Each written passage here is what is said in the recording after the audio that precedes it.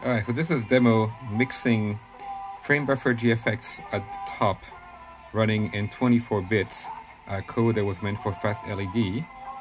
And this FrameBuffer is then rendered by being copied to the TFT 10 or 15 times per second. It's fed to Arduino GFX.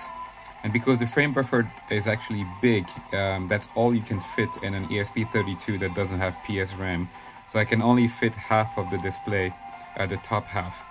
The second half I'm actually talking to directly using Adafruit GFX API in 16-bit color to Arduino GFX, which is the driver for all those TFTs. So Arduino GFX is running the entire screen, but the top screen is actually being rendered in FrameBuffer GFX code that will work on any other display, running other code like LED matrix or whatever, and it's then rendered by being converted back down to 16-bit color, while the bottom is basically not using any memory at all because it's not using a FrameBuffer.